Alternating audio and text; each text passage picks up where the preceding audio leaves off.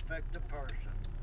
We need to give God the glory this morning for everything that He's ever done for us in this life, Sister Corley. That's how we lift up the Lord, is to tell people what the Lord has done for us and what He's done for us. We need to lift Him up everywhere we go, and we need to let people know that we're sons and daughters of God, that we worship God and God alone. Glory to the Lamb of God.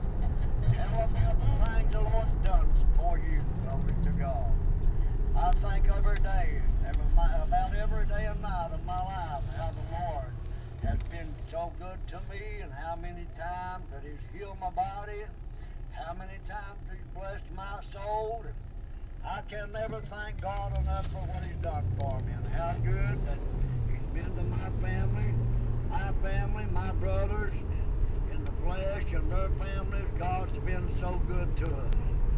We fail the Lord, as I've said many times, because we don't give God the glory for the things He's done for us and done for us. We need to thank God every day, every night of our life for the things that God has done for us in this life. May the Lord move upon you this morning when He does. Move for Him.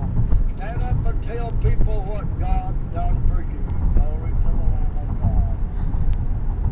I just want to thank the Lord for being here today. I want to thank Him for everything He means to me. I want to thank the Lord for being here today.